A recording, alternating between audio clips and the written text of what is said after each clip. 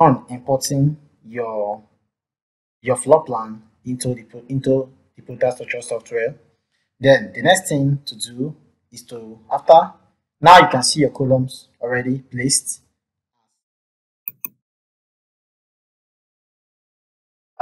arrangement from AutoCAD. Now, once you're done with that, the next thing we'll be doing right now is to place our beams. So I'll quickly click on beam, and then I'll set my beam. I want to use a beam of 2.5 by 450 depth, 5mm by 450mm, and then I will click this point and drag it to this end. I have a beam all there.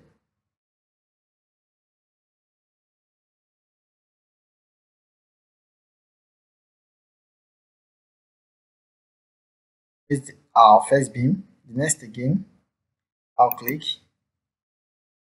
Now I'll click again. I have a beam running towards the axis,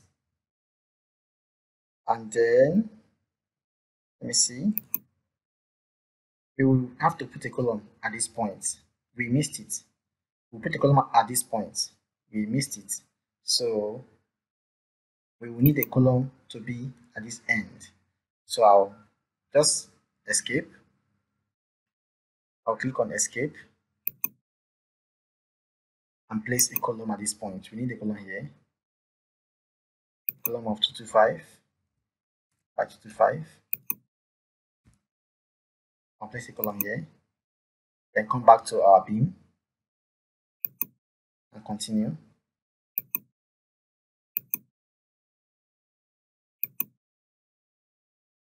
This is a practical based lesson, because this is a structural design that I'm doing for a client. So this is a practical base. It's not just a lesson, it's a practical base. So I would advise you just take it serious.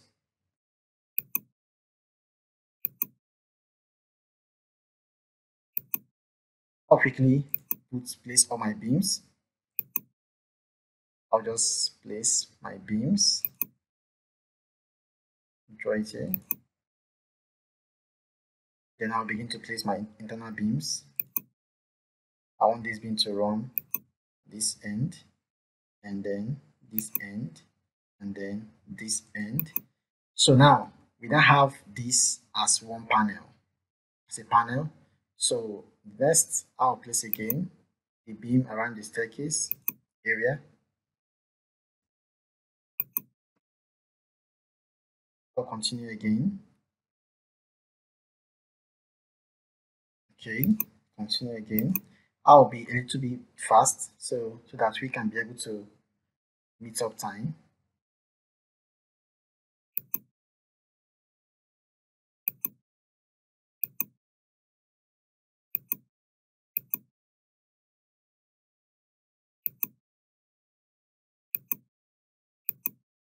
Okay, next I have here. Next I have here.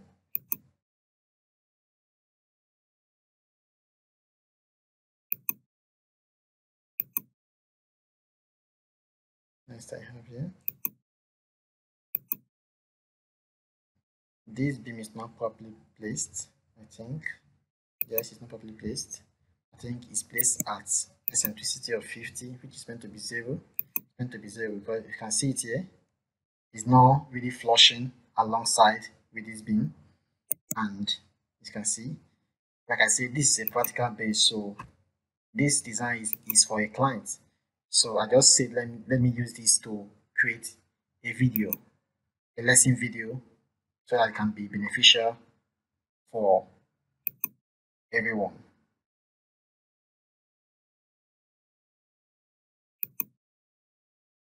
Okay, let me see. I want the beam to run like this. Okay, to flush here.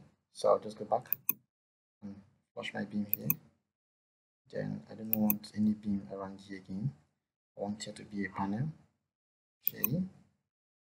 So now I want a beam to differentiate this staircase, and this place is to be for a landing for me. So I'll just put a beam across, differentiate that. I'll place a beam here, or I'll come further this way and place a beam around this area. If I place a beam around here, it might anyone is climbing this staircase. So I'll place the beam around here. So I'll go back and place the beam around this area. And then, so this is my staircase hall right now. Then what again? Do I have anything again here to do? Okay, I have, okay, let me come to this area. Go this way right now. Go this way right now. Okay, let me see what's happening here. Okay, nothing's happening there. Okay, I have my, now my beams are properly placed. The next thing I want to do is to insert my slabs. So I'll click on the slab icon and set my slab thickness as 150 millimeter. My slab concrete cover as 25, using the slab depth as or thickness as 150. Then slab load, dead load, I will input my dead load to be 1.5.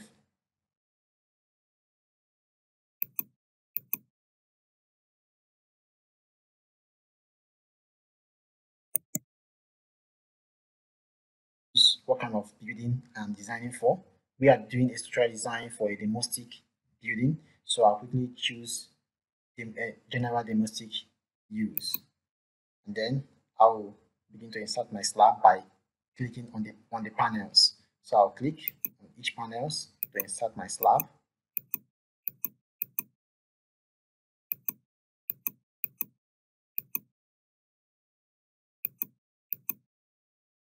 Okay, by the time we are done, now you can see we have inserted our slab.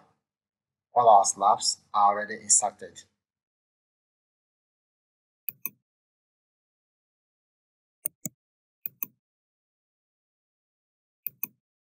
So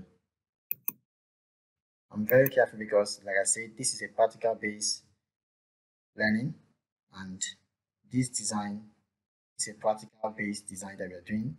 So you have to check properly to check if everything is intact. This bin is not okay.